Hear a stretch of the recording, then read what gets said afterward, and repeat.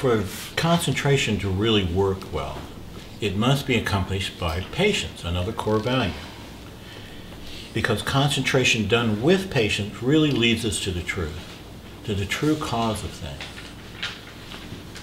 But we also must keep our hearts clean, keeping only love in our hearts. No criticism is necessary, only love towards all. If a person behaves badly, if a person behaves in a way you don't approve, that's between them and God. Daskos was always emphasizing this point. I'm going to quote him again. Anyone wanting to be a psychotherapist or a healer is not allowed to criticize others.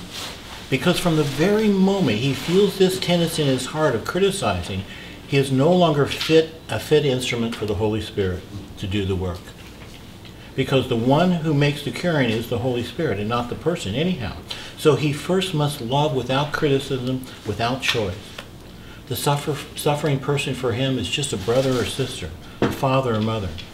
He must have that attitude toward all human beings with the work he's going to undertake.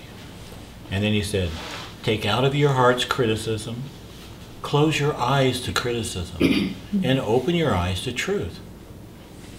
When Daskos was giving this lesson, I mentioned it the other day that somebody said, well, what about constructive criticism? He said there is one. There is no such thing. He says, that's just simply egoism in disguise. Criticism is criticism. And Christ said we are not to criticize others. Why? Because criticism creates negative elementals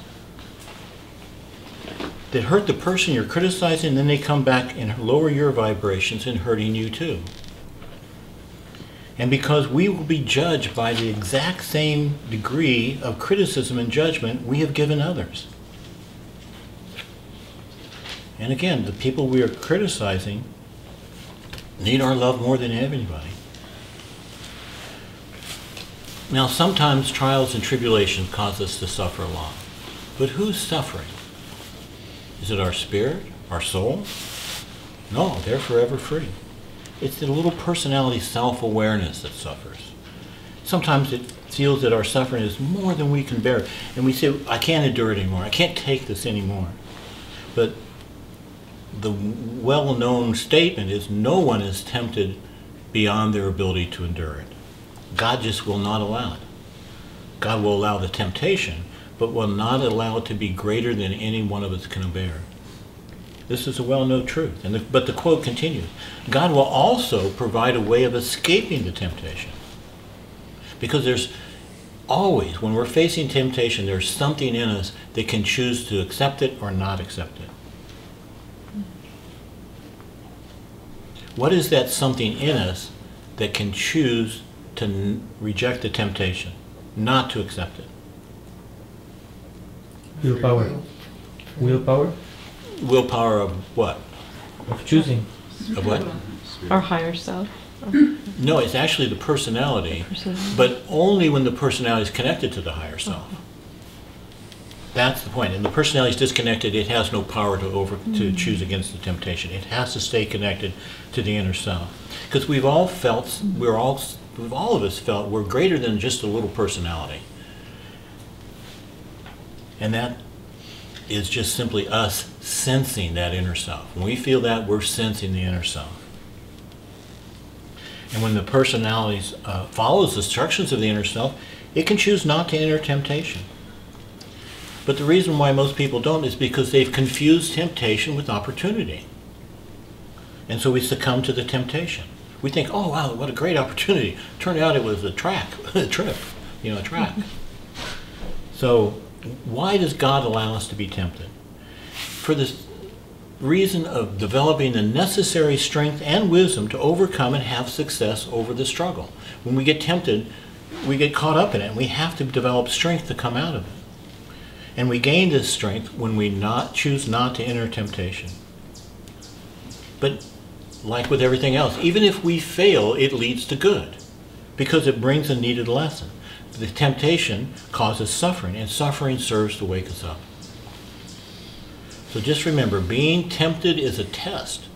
Being in temptation is an ordeal that we must pass through and overcome. And how do you overcome an ordeal? Through reason and endurance. Though it's possible to endure any temptation. Not all personalities choose to do it. Some mistakenly think by killing their body they will end their suffering. But trials and tribulations are really coming from the emotional and mental side of them. So just killing them or kill your body does not kill the cause of that suffering.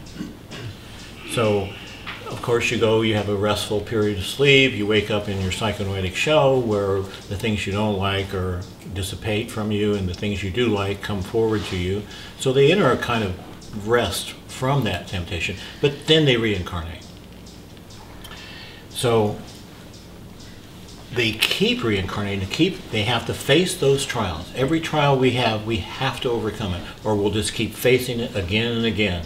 I knew this one psychotherapist, and he got married 7 times.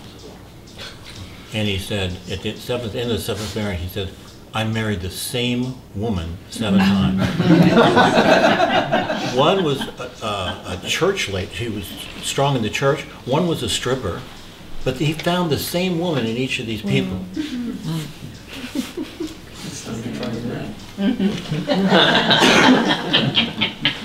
So they keep reincarnating to face these trials, but they come in disadvantaged. As Dasko said, some of them come in with Down syndrome.